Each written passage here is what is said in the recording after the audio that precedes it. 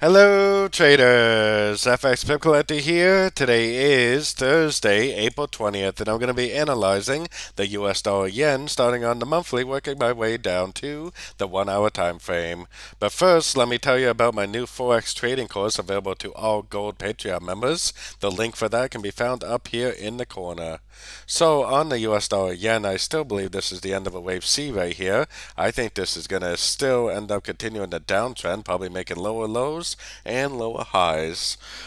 That definitely does not mean that we will not get some pullbacks on the shorter time frames, but I still think that the trend will continue down. Like I said, making the lower lows and lower highs. So taking it down to the weekly time frame. On the weekly, we can definitely see that this is a series of lower highs. Looks like a wave 1. I think this move up could already be a wave 2. That means that this move up right here could be a crescent to just this move down. I still am looking at that as possibly being a crescent and most likely ending up continuing the downtrend. So let's take it down even further to the daily time frame. On the daily time frame, you can now start to see the downtrend over here, which is really like an 11 wave downtrend.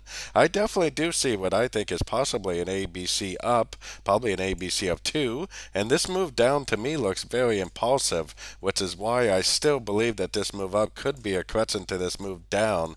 So I'm definitely still looking at this as possibly being a crescent. So if I see a big impulsive engulfing candle, then I will definitely take that as a short opportunity for the continuation of the downtrend.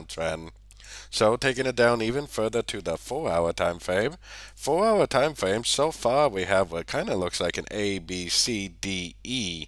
So if this really is all a crescent, then we need to see a nice big impulsive move down, taking out structure. If we don't see that, then I will not go short, and I'll just continue to look for longs, because right now the trend is definitely technically up. So I definitely am not going to be going short until I see any breaks of structure. But if I do see that, that's definitely going to be a good sorting opportunity for the continuation of the downtrend. So let's take it down even further to the 1 hour time frame. 1 hour time frame, what I see here is 3 waves down and an impulsive up.